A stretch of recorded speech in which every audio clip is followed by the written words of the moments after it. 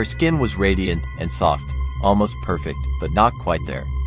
It was my duty to make her look beautiful, and that is what I did. By this point, I was the world's best surgeon. Aquaria's best surgeon. I was like God, and no one could stop me.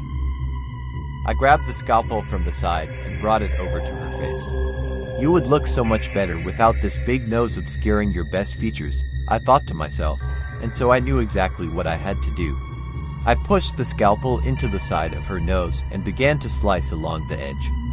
Dr. Pierce, what are you doing? A nurse asked, but I ignored her. A radical commotion began around me, but I pushed on. A cut here, a cut there. They tried to pull me off her, but with every person who touched me, I sliced their skin in self-defense. My patient's nose finally came off, revealing the bone beneath. I sighed in relief, almost perfect. I began to cut into her eyes.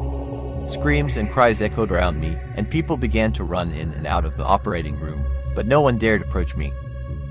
I sliced into her precious lips, and then tore off the rest of her face.